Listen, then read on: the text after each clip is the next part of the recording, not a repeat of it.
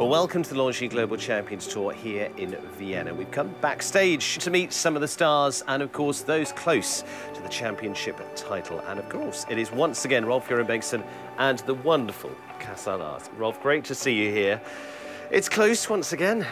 It's very close now. We're getting very close also to the end of the series, and we have 2 more legs to go. It's not over, you know. It really isn't. We are only 5 points away from each other now. There's slim chances this could go literally either way here in Vienna. It can, yeah. So it's still open. Yeah. It's going to be very exciting here too. Now, obviously, we've come to meet Casall as well. I mean, he is a horse. Obviously, you have an amazing relationship, but it's been built over a long time, and I think that makes the difference, doesn't it? He came to us in the stable when he was 6 years old. And I've done the whole career with him. He started up in the youngster classes, and then we slowly built him to, he's today 17, and that's a very long time to have a horse in your stable. And he still likes to jump, and he have done an amazing record here lately.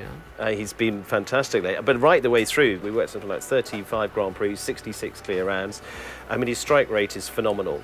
What is it like now to go in on a horse like this? So you go in with confidence, you have trust in yourself and in your horse. He's a good head, he's careful, he takes care of himself, and I think that he gives further to his offsprings too. He wants to do his very best. He travels to different events like this. Is there anything that he has around that he has to travel with him? No, it's very easygoing horse like that. He's nothing special with him. He travels very good. Celia is his body going to all the shows, and they are a fantastic pair together. She sees directly if something's slowly coming up, like he's too tired or after the traveling. She sees that very, very soon because she knows him so well and how he behaves and how he is when he arrives to the show. And that's for me and for us also great to have this relationship there. Well, you can see he's very chilled out here from that point of view.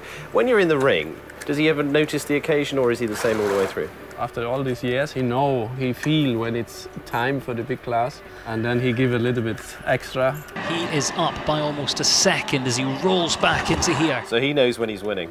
I think he likes very much to come in for the prize giving and this kind of things. I mean, he obviously has been in there quite a bit over the years. He has been many times on the podium, yes.